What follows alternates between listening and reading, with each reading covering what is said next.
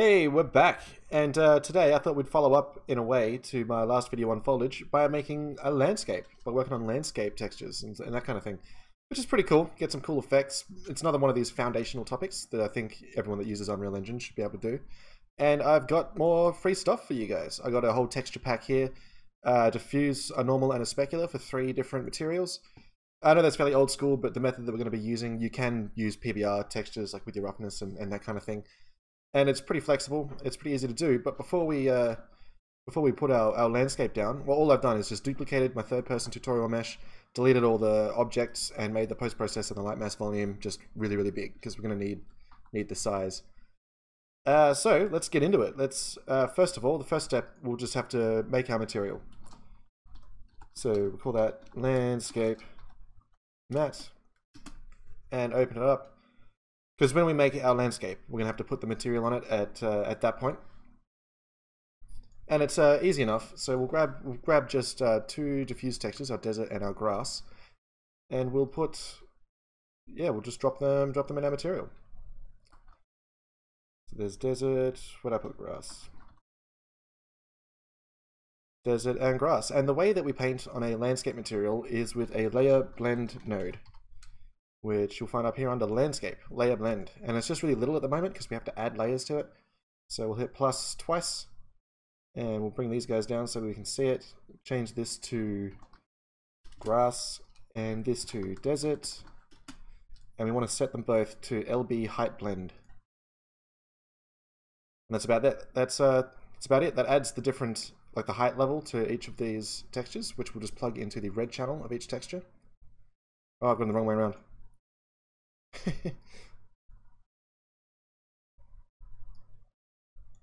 There we go. So when we plug this into our base color and we'll hit save, we'll be ready to go with our landscape mesh. So back over here in the editor, we'll just put this down out of the way. If we go over to our landscape tab, it will bring up a landscape for us, ready to create. So I'll just drop this on the side while we do this so we can all see the settings. There's our material entry, so we'll just grab our landscape matte and drop it there. There's our grass and our desert popped up. And, okay, down here, these are the important bits down here at the bottom. So the sections are all the little blocks within a component, and the sections are made of quads. So, turns out that it's the components in our landscape mesh that carry most of the weight, that provide most of the impact on the engine. So, as you'll see just here, if we set this to 1x1 and 8x8, we have a landscape this size. It's the default size, but a landscape that's 2x2 and 4x4, as you can see, is the same size, and it has half the total components. We're from 32 down to 16, so that saves a lot on optimization, and it's the same resolution as the bigger default landscape. So we can go ahead and hit create, and there we have it. There's our landscape mesh ready to be worked on. Oh, it's black at the moment. Right, we have to start painting. So over here in layers, we have to hit this create layer info button. We'll go weight blended layer, just hit OK. This is just so that the landscape mesh can store the data for each of these layers in these files. And here we have some desert. And I got the sculpt tool going on now, I think. Sculpting. Yeah, so we can sculpt shapes on the landscape mesh. We'll jack up the strength. You can see it a bit more clearly. Got like a nice little rolling slope there. I think I buried my player start. Oh, wrong mode. Because we'll need this in a little bit. We can hit play and just have a look and see what it's like at the moment. So not so good. But we're going to be fleshing it out. We're going to build this out a bit more so it does start to look a bit better. For one thing, if you go to the landscape tab again and go over to paint, click the desert layer, or whichever layer you want to paint with. You can paint on desert. It'll have to recompile the shaders when you do this for the first time, but then you should be able to see it in real time, just like this. So that's the basics of a landscape mesh and a landscape material, and it even blends quite nicely over here, which is very, very cool. If we go back over to our landscape, we can flesh this out a bit with some more of our textures. So we'll just duplicate this twice, once for spec and once for normal. And we're going to need our grass spec over here, our desert spec, which is here. And then we'll do the same for our normals over here. Grass and desert. Alright, so far so good. Next, well, we can just plug these in right now. Why not? Keeps us ahead of the game. And we'll also need to be manipulating the UVs of our textures. So we'll grab our texture coordinates and a multiply node, which you get just by holding an M and clicking on the canvas here, and a scalar parameter, which you get to by holding an S. Call this one grass multi. We'll default it to 1 for now. Plug that into B. And remembering that this is the scalar parameter for all of our grass, we need the grass from the diffuse, the specular, and the normal. And then we want to grab these 3 nodes, duplicate them, and we'll change the name of this guy to desert multi, and do the same thing for our desert textures. Just like that. Alright, we'll hit save and we'll see how it looks.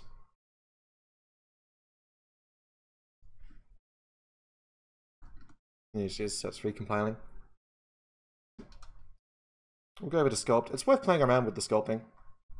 It's just there's lots of different ways you can manipulate the landscape mesh. Personally, I like to use the noise. Where is it? The noise tool for building out shapes. Just gives a little bit more irregularity in it. Makes somewhat more natural slopes.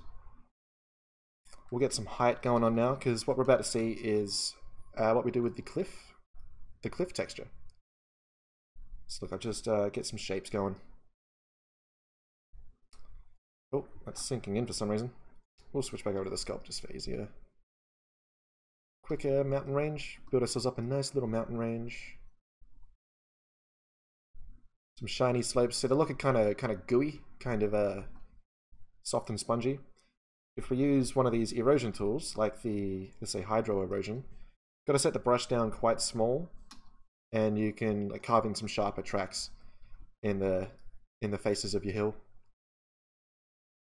And yeah, you can get really artsy, spend all sorts of time just playing with the landscape mesh and manipulating rocky slopes and that kind of thing. For now though, let's head back to our materials because it's time to instance our landscape material.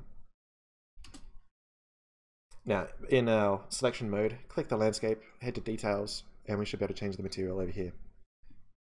Done and done, and we'll open it up.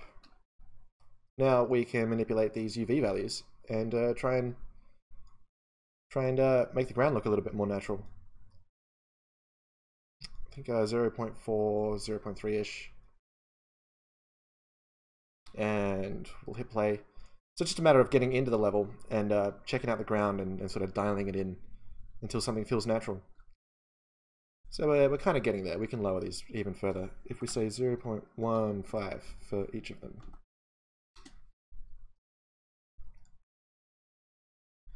Yeah, that's a bit better. Kind of looks like remember Halo 1? You know, for the original Xbox? These are fairly stylized textures. I thought they'd be kind of fun, kind of striking, and they blend together really, really well. So if you would like to pick up these textures for yourself to play around with them, I will put a link in the description below for an asset download. If not though, just make your own textures, make sure that they tile. I used XNormal to produce the normal maps for these, which is a free tool, but perhaps Quixel Suite might be a bit better. So let's just keep sculpting away for a little bit further. We'll get the other erosion happening. Just for a bit more variance in our slope. Get some interesting lines going on. All right, let's get back into our material. So let's put our cliff textures in. So we'll go. Oh, where are we? All right, let's grab these. No, just these 2 nodes. We will need 3 though. And these are going to be our cliff. So cliff diffuse and cliff spec and cliff normal. Now these guys, they're going to interact with the landscape mesh slightly differently. They're not going to be painted layers like our other 2 materials. Instead, we're going to use this guy, the world aligned blend. World aligned blend. There it is. And let's grab a couple constants. I'll just use these figures that I came up with earlier, but you know, feel free to adjust, feel free to experiment. That's what it's all about. Minus 2.2 and 7. These will go into the blend sharpness and the blend bias. It's controlling the angle and the sort of radical fade, I guess, the edge of the fade between the cliff textures and the other textures. It's going to be putting the cliffs on the vertical slopes, like on the sides of the mountain range. So we'll get ourselves some lerps here to lerp in between what we got and our cliff. Just hold in L and click the canvas. And we want these values in A. So if you get these the wrong way around, bad things can happen. And we'll put the others into B. Just like that, and use our world around blend alpha as the alpha for our lerps on diffuse and specular, but we want to use the with explicit normals on our normal material. And then plug them in where they need to be. And of course, we're also going to need these 3 nodes again for our cliff UVs. So let's just rename this cliff multi, and we'll plug him into all 3. And that's about done. So we can save this.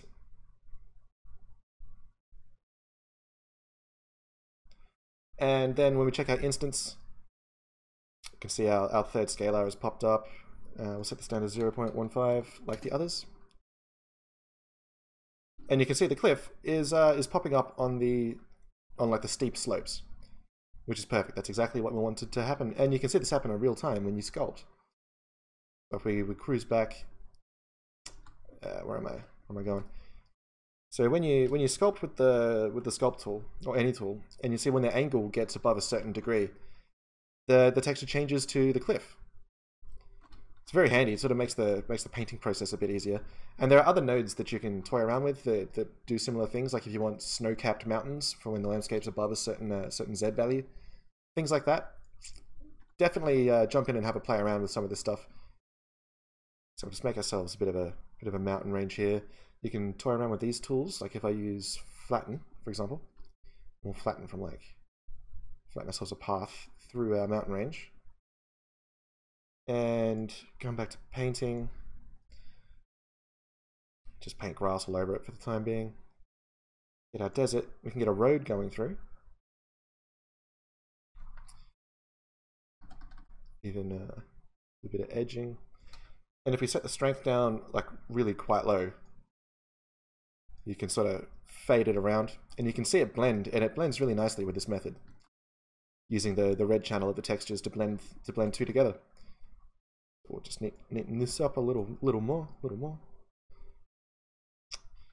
And this can be applied. See, it won't overwrite the cliff texture because it's to do with the angle that the slope is on.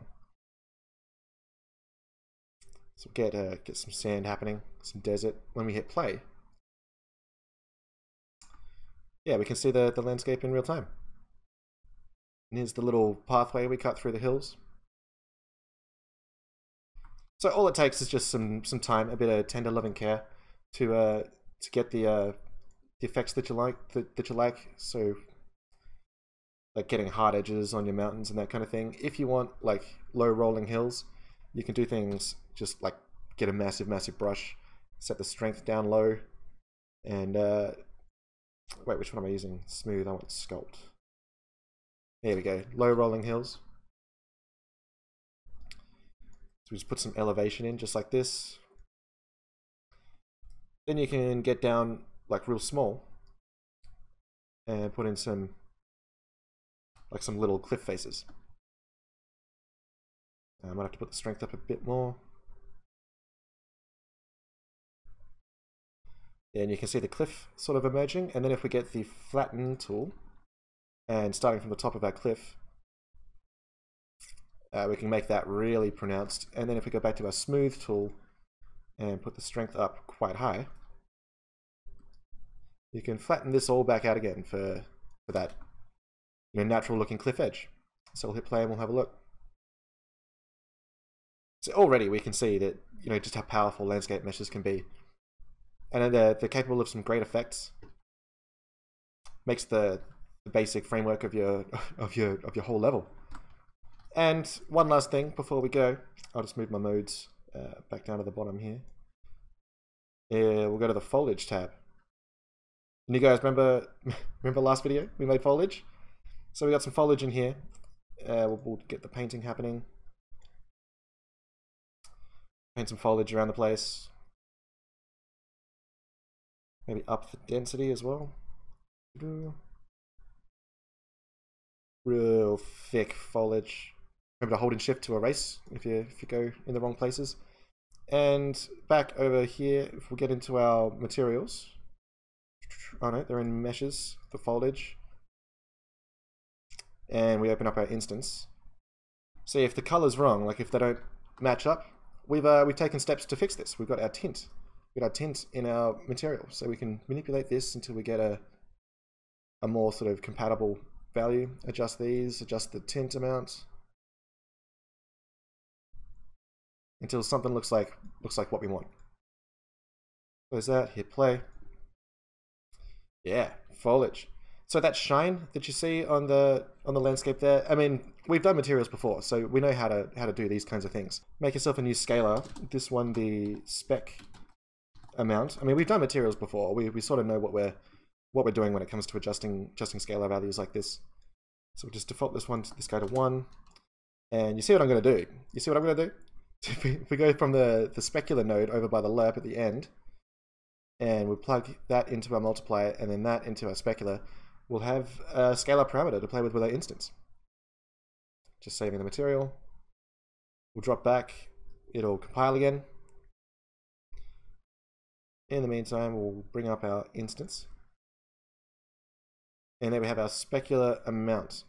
So we can just drop that to 0, cut it out entirely. 0.5, still a bit much. 0.1. Still not enough. 0.25. Yeah, that'll do. And there you have it. Landscape meshes in Unreal Engine. Goes really well with your foliage. Anyway, that's it from me for this one. I hope you guys liked it. I will see you in the next video.